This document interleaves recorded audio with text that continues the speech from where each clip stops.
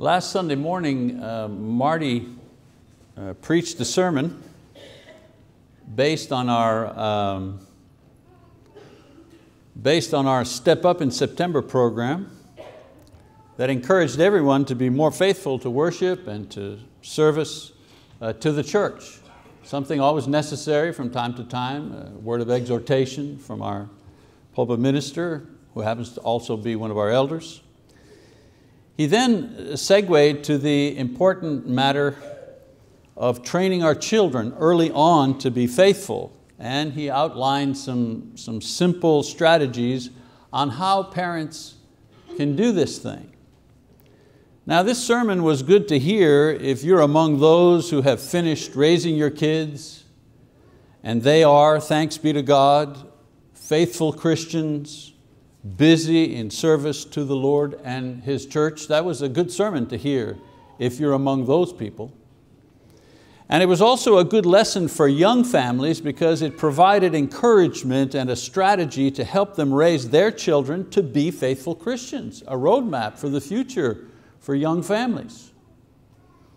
Marty's lesson was even a benefit to those who have no children, because it was a reminder that raising children isn't only about preparing them for a career or marriage, but also about guarding their souls for heaven.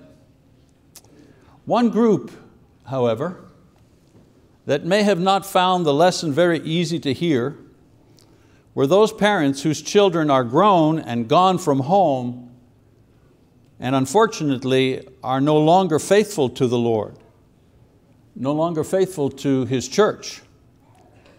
Parents that are dealing with prodigal sons and prodigal daughters. And so my lesson this morning, entitled Bringing Home the Prodigals, this lesson is for you, those parents. Parents of prodigals continually wrestle with the question, how do I get the prodigal to come home? How do I get the prodigal, my prodigal, to be faithful again? Well, there's no system, there's no surefire way to do this. Sometimes, as parents, we do everything right for and with our children. We bring them to church when they're young. We encourage youth activities, get involved with the youth group, go to camp, mission trips, home devotionals, reading the Bible. We even go that second mile and send them to private Christian schools and colleges. And still, some of them, with all of that, are seduced away from the safety of home and the security of church into the world and its ideas, excitements, and pleasures. Parents become victims of a spiritual rebellion that tears down in a moment what took them a lifetime to build with their children. There are also situations where prodigal sons and daughters are the result of poor parenting, where mom and dad provided no spiritual teaching, no guidance or encouragement for church, and as a result raised children who, like their parents, have no spiritual dimension in their lives, and the fruit of their lives show it. Oh, maybe they're good people, even successful people in this world, but they have no spiritual life, and what's worse, they see no need for one. And then of course there's the situation, which is one of the great ironies of life, where you have parents who do everything wrong in bringing up their kids to be faithful Christians, but these spiritually neglected children somehow end up becoming more spiritually minded and committed to the Lord than their parents. I remember a couple of teenagers, a brother and sister, who would get up very early on Sunday morning to catch a ride to church so they could attend Bible class because their parents slept in and they wouldn't give them a lift even if they wanted to go to church. The really sad thing was that their dad used to be a youth and family minister who never had anything good to say about the church when he left it. And yet his kids, they were up and at him early, Bible class, youth group, they were involved. Zero encouragement from the parents. Of course, the most painful experience is the one I mentioned before, where parents have done their honest best, but still end up with prodigal children who love the world and its ideas more than they love the Lord and His church. As I mentioned before, this lesson is dedicated to you, the parents of prodigals. And with it, I want to offer some counsel from someone who has both observed and experienced what it's like to see a prodigal leave home and then return. Now, what parents want, of course, is to bring back their prodigal daughters and sons, to bring them home. The question is, how? Talk about a helpless feeling. How? Note in the parable of the prodigal son in Luke 15, the father didn't seem to do anything until after his prodigal son came home. In this parable, there are no instructions contained regarding what a parent is to do while that child is gone. For those parents whose sons and daughters have refused to believe or rejected a faith they once embraced, the situation seems so hopeless, and you yourself feel helpless in the face of their disbelief and their disobedience. Many times you're in a state of shock at first, then grief, and then sadness. However, once you accept the reality of the situation, there are some things you can actually do to encourage your prodigal child to come home to faith in Christ and faithfulness to the church. Things that you can do to at least make the best of living your life while dealing with a son or daughter or someone else in your family, for that matter, who has gone away from the faith. What do you do then? Number one, love them better than you have in the past. Try to love them better than you have in the past. John teaches us that God is love, 1 John 4 verse 8. Seeing God's love up close and personal is usually a better strategy to winning someone back to God than debating doctrine with them. I repeat that. Seeing God's love up close and personal is usually a better strategy to win somebody back than debating doctrine with them. There's a time for that, but love reaches out much more powerfully than arguing. Oh, I know that Paul the apostle says we should disfellowship sinners and troublemakers in the church, 1 Corinthians 5:11, but this tactic only works for someone who wants to be in the church but who is acting improperly. The threat of being disciplined by removing fellowship is leveraged to get them to change their behavior. This approach, however, is not very effective for someone who is gone. It's actually counterproductive because it cuts off the only avenue you have to bring that person home to Christ, and that is communication. God becomes very real to the prodigal when seen and heard and felt in a kind of love from parents and friends that only Christian parents and friends can show. If you're not sure of how to improve your expression of love, then I encourage you to go back to that very familiar passage in 1 Corinthians 13 and compare that kind of love to the type that you may have had in the past or may be showing in the present towards your prodigal. So the first thing to, quote, do to win back the prodigal is to figure out how to love them better than you have in the past. Number two, become a better Christian than you have been in the past. Last week, Marty said that kids watch to see if your words about your faith line up with your actions concerning your faith. And that reminds me of something that I've said before. Kids don't do what you say, they do what you do. They do what you do. Here's the thing about prodigal sons and daughters. They're still watching you, mom and dad. Have you ever thought about that? They're still watching you, grandma and grandpa. And they're asking themselves, is this Christianity thing the real deal, Mom and Dad? Why should I change my life if you haven't changed your life?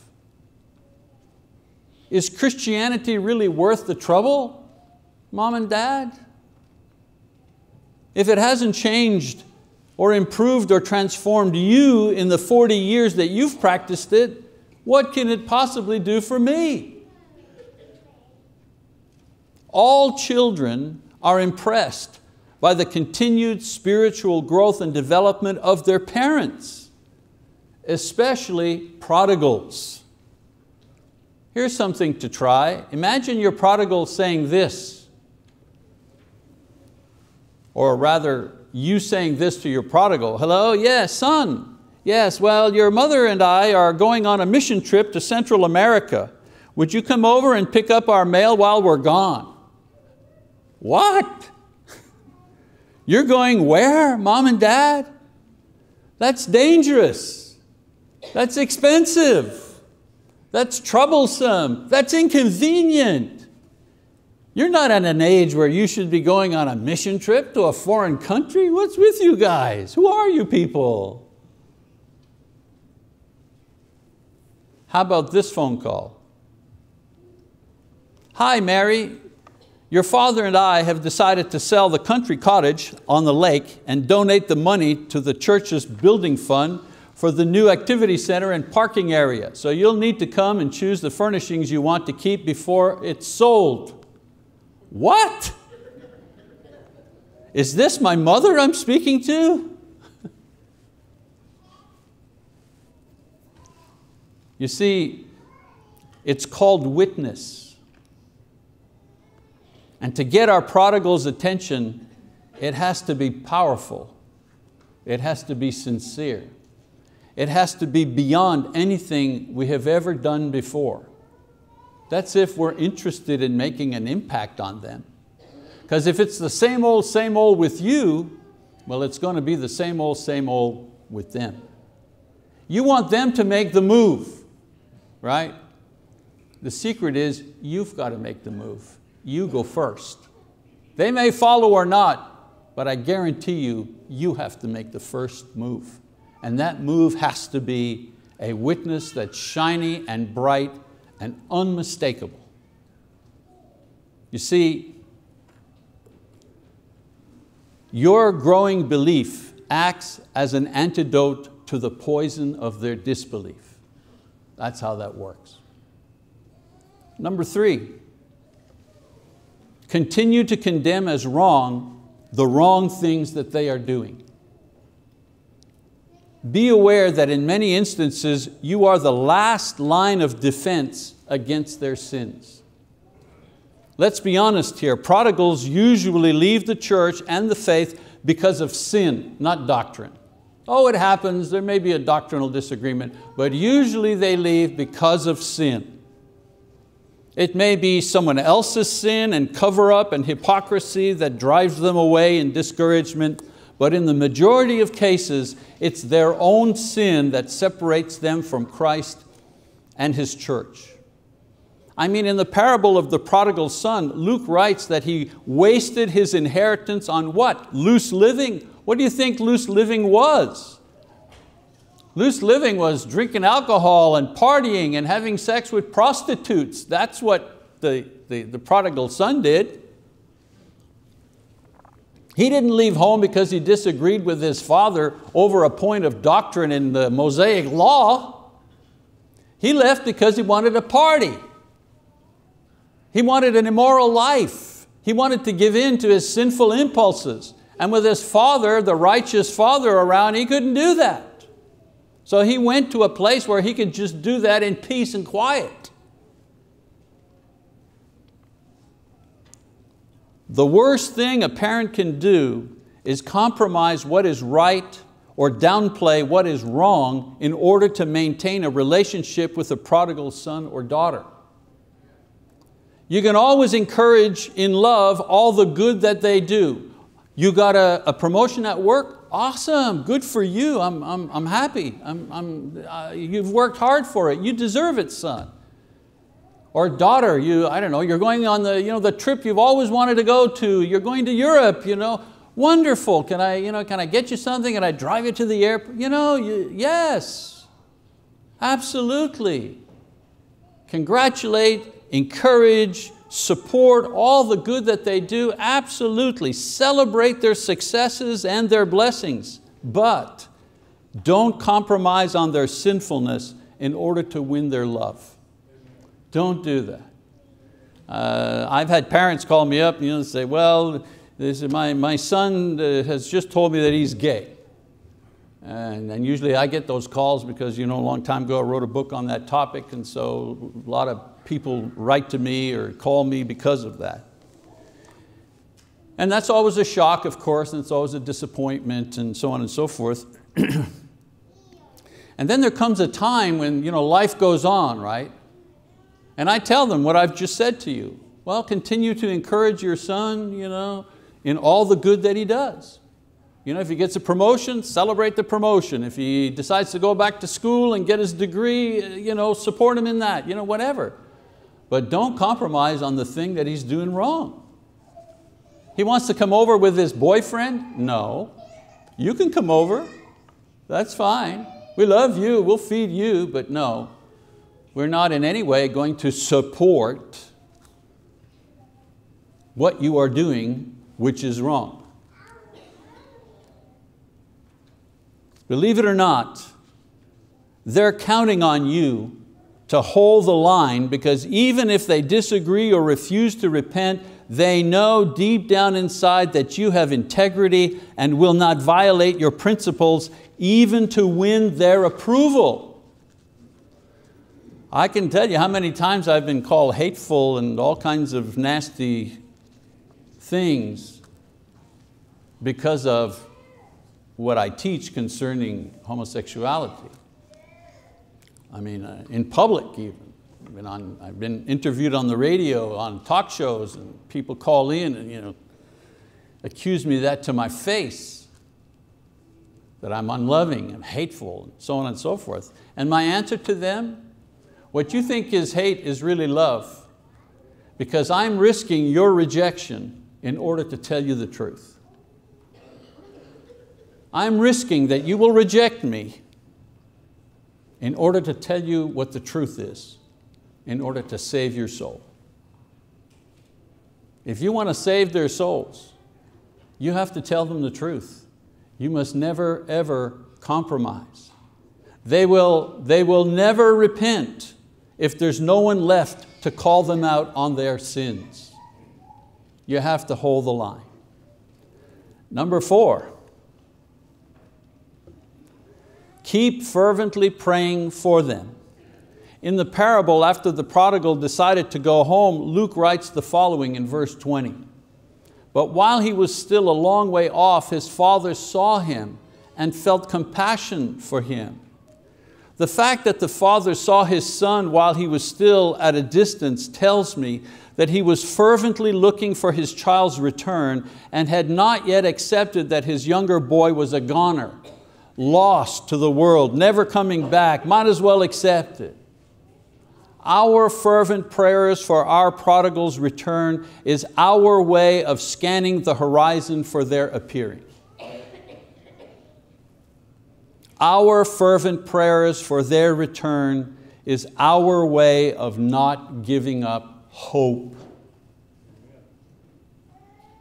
We have to keep praying for them because no one else has that task and that responsibility. And then one other, deal with your own guilt. I can't tell you how many parents that I've talked to in the years that I've been a preacher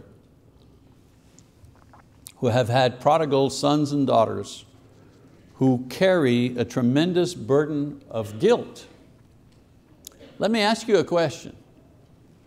Is there any other activity in life that creates more guilt than parenting? From morning till night, from morning till night, day after day after day, you are made and brought face to face with the things that you do wrong, that you should have done, that you could have done better, blah, blah, blah, all day long. Let's face it, parenting is the most guilt-producing activity that's blessed by God. It's okay to be a parent, but boy, does it ever produce guilt. You want to get it right, but eventually you see in your own child's words and actions some of your own worst mistakes. Have you ever said, oh my, she's getting to be just like me, oh no. My advice to parents, especially those with prodigal sons and daughters, and specifically those who know and acknowledge that they have probably contributed directly to their children's faithlessness with their actions or lack of actions, is this: just ask for forgiveness. Parenting mistakes are not, the sin against the Holy Spirit. They're mistakes, they're failings, they're normal. We all make them. Some make bigger mistakes than others, but isn't that true in life? Ask for forgiveness. In 1 John 1, does John not write, if we confess our sins? Which sins? Well, I had an abortion. Okay, ask for forgiveness. Well, I'm guilty. I ran somebody over with my car and I had to go to jail for 2 years. Well, ask for forgiveness. I failed at marriage. Well, ask for forgiveness. I was not such a good parent, so ask for forgiveness. What does it say? He is faithful and He is righteous to forgive us our sins. Which ones? All of them. And to cleanse us from all unrighteousness. This is not just for liars and adulterers and thieves. It's also for parents who have not done a good job of Christian parenting as well. I mean, sin is sin. Everybody sins somewhere. If you're guilty, you need to ask for forgiveness, because without forgiveness you cannot move on to joy. You stay on this guilt treadmill your whole life. What a way to live.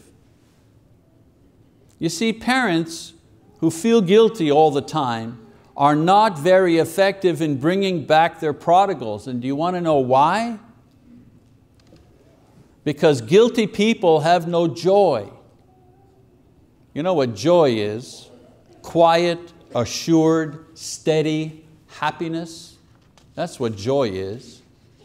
Joyless Christians are not very effective as soul winners, especially the winning back of their children's soul. Unfaithful children who have joyless, guilt-ridden parents are, as we say in Oklahoma, a twofer for the devil. He's keeping the kids away from restoration. He's keeping the parents away from the joy of reconciliation with their children. Don't let them win. Sooner or later, the prodigals come to their senses, realizing that the sin and disbelief that they have bring them no joy. On the contrary, they bring sorrow and death. Romans 6:23. The son in the parable knew where not only there was food, but where there was love and forgiveness and joy. They were not found in his departure. They were to be found in his return. The best way to draw our own prodigals home is to make sure that it is a place of ongoing faith, enduring love, and a joy that is free of guilt and regret.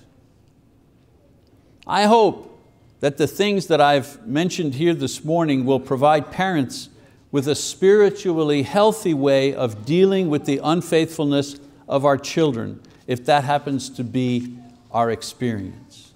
Now, with all of this having been said, remember, there's no guarantee of success. Only the encouragement that in doing these things, you will have done all that one can do to draw lost children to the Lord or back to the church. Also, realize that God the Father lost Adam and Eve. And Jesus lost Judas. And Paul lost Demas. Even God and Jesus and the apostle could not override the bad decisions and choices made by those who possessed free will. In the end, don't let the unfaithfulness of a child or anyone you love lead you to compromise or quit the faith yourself. This is usually the result of grief and discouragement. We catch the virus of doubt and disbelief while mourning the loss of others with this malady who have given up. Very simply put this morning, if you need the prayers of the church to stay strong as a parent, or you're a prodigal who desires to come home to the Lord, to the church, to your family, this may be the morning, this may be the lesson that encourages you to do that. In any case, parents, please know that you are in my personal prayers. I know most of you, our congregation is growing at such a rate that I can't keep up with many of our new members, but I do know many of you after these years that I've served here. And I know of you that there are many who have prodigals that are out there. I want you to realize that I pray for you personally, by name, for you, for your children, that your prodigals will one day come home. And this lesson is simply my way of encouraging you to keep the faith, keep the hope alive, and be ready for that day when on the horizon you will see your prodigal return home. If you need to answer the invitation this morning in any way, then I encourage you to do so as we stand and as we sing our song of encouragement.